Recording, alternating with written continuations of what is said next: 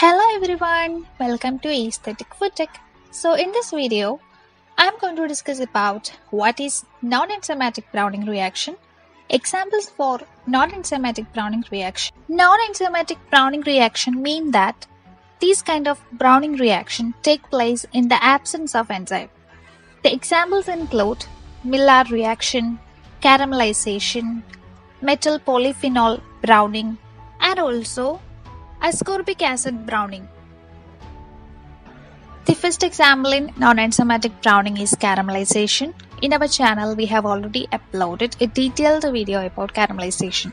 So what happens is that when sugar is heated at higher temperature, water from the sugar is removed and this results in the production of brown mass which tastes bitter. And this is actually widely used in bakery and confectionery. So let us come to the second example, Maillard reaction or Maillard reaction.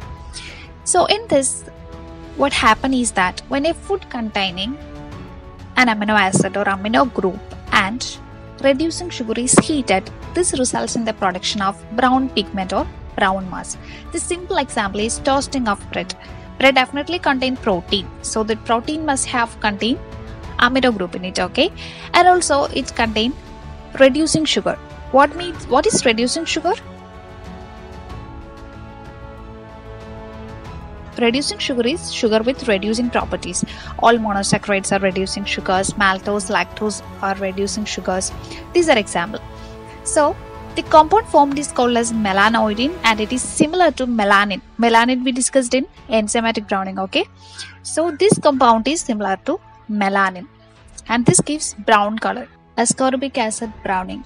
This kind of browning occurs when ascorbic acid is heated in the presence of any other acid.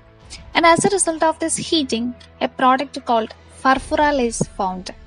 And this furfural later by itself or after reacting with amino acid results in the production of brown pigments.